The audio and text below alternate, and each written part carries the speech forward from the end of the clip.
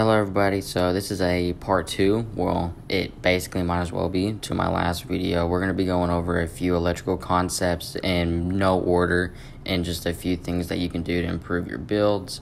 We're going to basically be going over electrical switches. We're going to be going over the wall switch, floor switch, power inverter, and the proximity switch. So I believe that's 3 actually. But in my last video, we did go over the solar panel, the biofuel reactor, and the battery. And in another video, we will be going over the electromagnetic generator. But without further ado, let's get into it. So over here, I created a wall that shows 4 different concepts of how you can use a wall switch, proximity switch, a floor switch, and a power inverter, and how to use them. Now, if you're interested in how to generate power, check out my other video, my last video, where I'll be going solar panels, biofuel reactors, and batteries, as this will fuel your base. So if you're curious about that, this isn't the video for you, and that'll be my last video. I went on ahead and fueled up a biofuel reactor just full of carbon, just so we could fuel these ideas. And the first one we have is a wall switch. It's a very basic toggle switch that will fuel, well not fuel, but toggle a light switch on and off.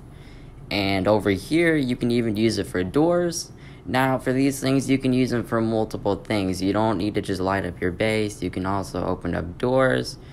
And I'm going to be teaching you how to wire it to where you can open up a door. Because if you don't do it the right way, it's going to stay closed permanently. Or if you wire it to a different outlet, it's not going to work. Your next one is a proximity switch, how it turns on a light bulb, like so. So when you get close to one, it's going to light up.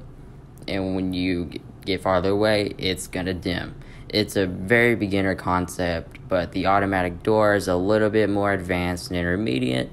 I taught that on my last video, but you can use these ideas on different things and it works, and this is why I feel like you should learn them. Although it's really big and bulky, the next one is a floor switch. I'm going to be teaching you how to do all of these ideas, all of these concepts in a really easy and basic way. I'm going to try to really explain everything, but if you sprint fast enough, you will get through the door. Depending on the placement of the floor switch, that's how you're going to be able to get through. And for everything I've showed so far, I've showed an example. This concept includes a wall switch and a power inverter. The power inverter functions based on 3 sockets. The input marked with green, the output socket marked with red, and the central socket. The input socket should be connected to your power grid, and output socket should be considered as the device you want to affect the inverter. So that would be your light source in this example. The inverter will send power through the output socket when it receives power from the control socket. You won't really need this in this video, but it's still good to know. Some of this may sound kind of foreign and Greek, but this video does cover beginner to intermediate ideas and a few advanced ones as well.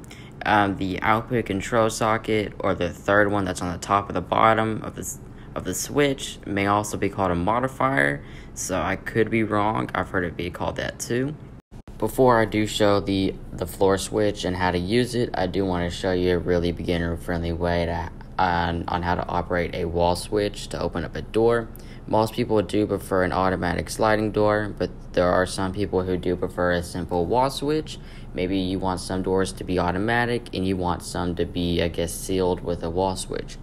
So you're going to place your switch to a wall. It can be any wall, and it can even be hidden. You're going to want to take a wire from your power source, which will be what I'm using right here. I put my carbon in it, and you're going to attach it to one side of the wall switch and attach it to the door. You see it closes. You're going to open it, and you're going to want to go through it. Now, the door is going to stay open. That's because you don't have a electrical switch inside.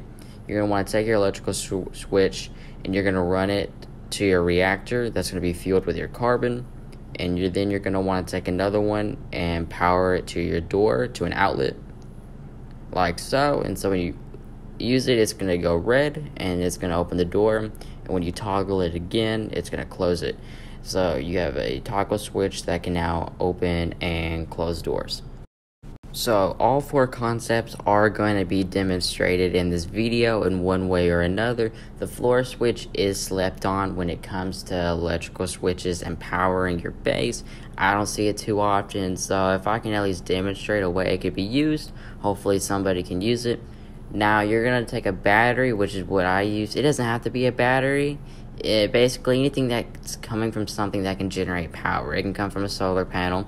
I ran a wire through here just for demonstration purposes so you can see what I'm doing.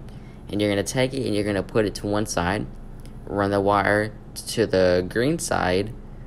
And then you're going to take one from your modifier and put it to the right switch.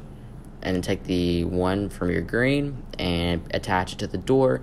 I'm not going to use technical names because it's confusing, but I am going to say what colors they are. So when you stand on it, you're going to activate it, and you're going to run through.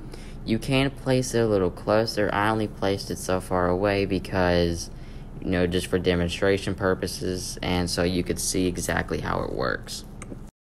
Something that I wish I knew early on was that you can conceal solar panels and batteries, and that they don't need to be in the open. So when you're building your base and your base is too big and it takes a ton of solar panels, all you gotta do is you can bury them or you can conceal them in another room. So we're gonna take our tool and we're gonna dig out this trench that I built. And as you can see, even though everything's buried, there is still power generating to the room. And also, usually when you build, you have all these wires are going everywhere. Sometimes they're leaving the door and they just don't look that good aesthetically. So if you want more of a cosmetic look, you can put this cloaking device down, and what it's going to do is it's going to remove all the wires, and it's going to make everything look much better. Because the cloaking device is within range of my build up here that I use for demonstration, you're not going to see any wires. However, if you go into your build menus, you are going to see wires, which is a good thing. You're going to want to be able to see what you're doing. Hopefully you were able to learn something in today's video where I covered beginner and intermediate topics and different concepts. If you enjoyed, don't forget to like and subscribe. Thank you.